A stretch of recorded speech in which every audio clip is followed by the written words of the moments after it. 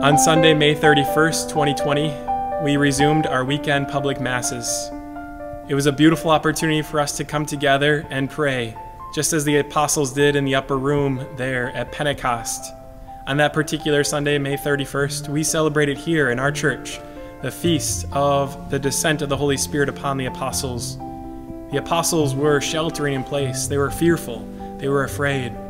But the Holy Spirit came upon them in tongues of fire and empowered them to go out and share the good news. The Holy Spirit came down upon them and strengthened them so that they could go make and teach, so that they could share the love of God, the mercy of God with many people. And they went forth that day. They left the fear and they went out sharing the good news. And so too in 2020 and 2021, we are like the apostles, being filled with the Holy Spirit so that we can go out and share the good news with others. This year, we are seeking to be united in the Holy Spirit. Whether we're praying together physically or virtually, we desire the Holy Spirit to unite us as one body, as one community, as one people of God. As we rely on prayer, we ask the Holy Spirit to conform our hearts to be more like Christ. As we are willing to grow, we ask the Holy Spirit to enlighten our minds so that we may live like Christ and understand as God understands.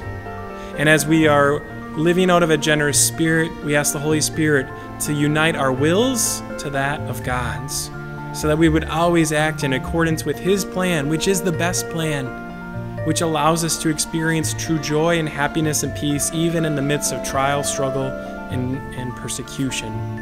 My brothers and sisters, this year I invite you to commit to living out the core values.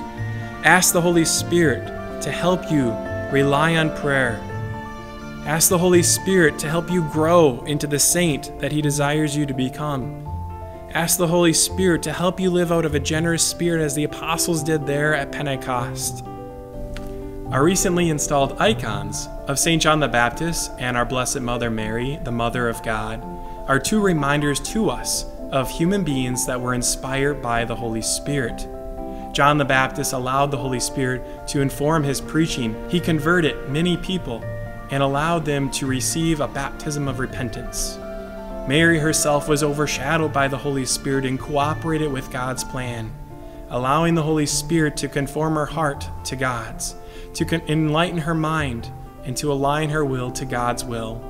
When John the Baptist and Mary were united in the Holy Spirit, they allowed God to do amazing things through them. Here at St. John's, we want to be like Mary and John the Baptist, united in the Holy Spirit, and allow the Lord to do amazing things here in New Brighton and beyond.